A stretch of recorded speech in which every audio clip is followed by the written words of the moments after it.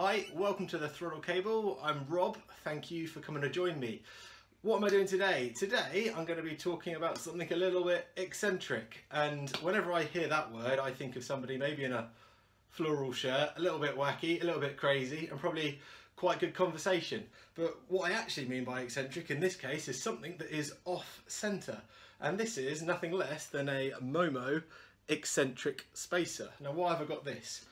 If you've done a wheel upgrade on your 996, especially to the Momo, the centre position of the Momo wheel is bang on, dead centre, as you'd probably expect every steering wheel to be. Now when you swap a 996 steering wheel out for a Momo, you lose the top of your rev counter. You can't see the top numbers, and you've got to kind of either look down or time it by hearing. And honestly, it's a bit annoying. I didn't think too much about this, other than the fact that, okay, well maybe the Momo wheel was a little bit smaller and it's cutting off the top of the dial. That's not the case. And the only reason I found this out was a quick chat with a guy on Instagram, Tom McGrath. You know who you are, thank you very much. He got in touch and said, have you heard of the eccentric spacer for the Momo? What it does is exactly that. It takes the wheel off centre and raises it up 10mm so you can start to see all of the clusters again. And when I first thought about that, I thought, well, that's going to be a bit weird, because as the steering wheel turns, it's going to be turning off centre of the axis. So when it's all the way around 180 degrees, it's actually going to be lower than it was to start with by 10mm, and at the 12 o'clock position, higher by 10mm.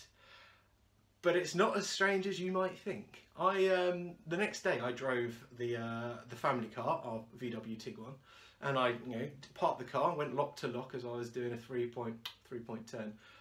Doing a parallel park, and I noticed the wheel went up, down as I went through the revolution, because the wheel on it is eccentrically spaced. It's not bang on in the centre. And then I thought, okay, well, I've never noticed this before in the 996 until I took off the other steering wheel, and they don't seem to be that different in size. So I measured it with a tape measure, which I'll show you in a minute. It looks like the 996 steering wheel, the original one, is offset by 15mm. So if you think this is weird, you've been driving around with a weird car all this time and probably didn't even know it. So I'm going to have a look, see what difference this makes. I'll show you the difference on the original wheel, where it's off centre, and some before and after shots of the Momo, line of sight towards the dash and towards the rev counter. See what difference it makes. So here we are with the standard 996 steering wheel. Now the 996 steering wheel is 380mm across. The Momo Mod 7 is 350mm. So you're losing 3cm, but all in all, that's only 15mm top to bottom. So it didn't quite explain the difference that I was seeing with the dash. Now if I turn it around this way, because I've got a nice fabric tape here, I can show you that when I come across here into essentially the outside edge of the whole of the column, I've got 195mm until I reach that inner lip. Now if I go from the other side, you can see from here we've got 210mm until we hit the inner side of that lip. So there you go, it is offset 15mm, but you never knew that. By way of comparison, I'm in the family Tiguan, where I had that eureka moment of this actually also had an eccentrically spaced wheel, and I'd never noticed. So looking at this wheel, if you pick some sort of line of sight moment on the dash beyond the wheel, as I turn it through 180 degrees, you'll see it move up and down because of that eccentric spacing. So from here, if I'm going 180 degrees, across the top of that steering wheel behind here, I essentially miss about 15mm as it moves up and down. So now I can see the rim of the dash. Now that is completely gone, I'm more up here. So it's a good 15mm, again, eccentrically spaced wheel. Who knew? It's a common thing. Before I fit this in the car, I thought I'd give you a quick view of what you get in this little set. So this is the eccentric spacer. I measured it, they say it's 15mm deep. It's actually about 12-13mm deep, so that's how far it's going to space the wheel further towards you. And then you've got the 10mm step up. So you can see the 6-bolt spacing of where the original column would be, and then the 6-bolt spacing where the steering wheel is going to go in the front. So you take off the steering wheel, you can reuse those Allen bolts in here into these recessed bolt holes, and then you get given another 6 Allen bolts, as well as yet another free Allen key to add to my collection of God knows how many free Allen keys I will never use again in my life. But there you go, that's what you get. Let's give it a quick fit to the car and see what it looks like. So without the eccentric spacer, if you just cast your eye a line straight across the top of the wheel or around the wheel, pick a point on the dash behind it, you can see that without the eccentric spacer, the wheel stays in exactly the same place. There is no up and down movement to where that rim ends up. Now I'm going to swap that over and do a similar thing now once the eccentric space is on, and see how much of a difference it really makes.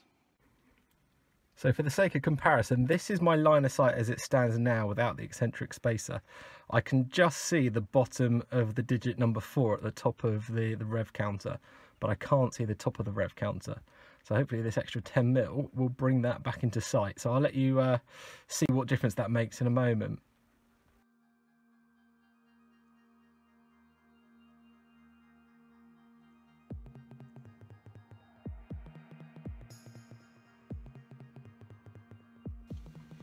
Important point, now because that is cast alley and our earthing ring needs to be steel, I need to make a slight change here. What I need to do is take my earthing ring and run a strap off the back of here onto the boss. Otherwise, you know, beforehand I had the screw coming straight through to the metal on metal contact.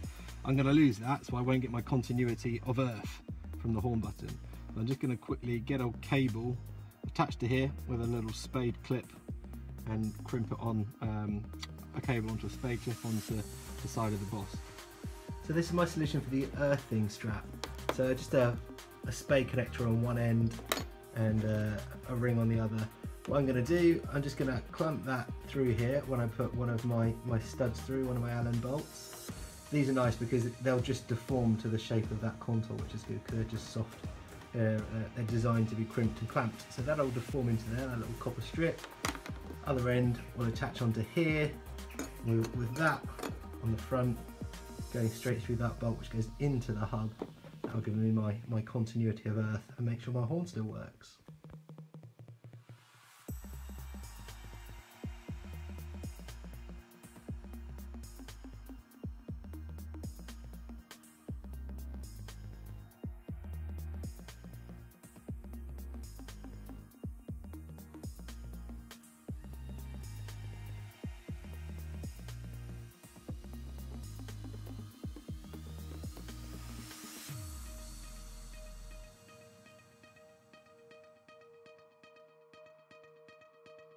So everything's back together. I can notice that the steering wheel is now close to me. My reach has gone a little bit longer, so I'm going to pop this back into the column a bit, so I'm essentially where I was before without the spacer, and I can see all of the cluster, absolutely all of it. It is like it were OEM. Let me show you what that looks like, but first, before I do that, I'm just going to do another turn so you can see how it makes a difference, that eccentric spacer. Look top and bottom again, we'll see how far we get around the revolution. Before I do that, avoid the steering lock, let me put the key in. But yeah, pick a line of sight moment beyond the dash and then we should be able to see how the steering wheel moves. It's so minor, you're never going to notice that whilst driving. I mean, the normal 996 has it and I've never noticed it. So there you go. Let me show you the line of sight of what this actually looks like from where I'm sat now. I've got a whole view of the cluster. This is my line of sight view, so I can see up to the top of the rim of the rev counter, so beyond the extremity of the dial and to the rim. So if you had silver surrounds around these, which I know a lot of people have got, you'd probably see the entire silver surround and then nothing more above it. But you've got an unhindered view now of all of the dials, which is really nice. It's as Porsche intended, and makes this Momo update a lot nicer to live with. Well, thanks for watching. If you like the channel, please subscribe, you know, it helps me out, and you can follow the other bits and pieces I've got to do.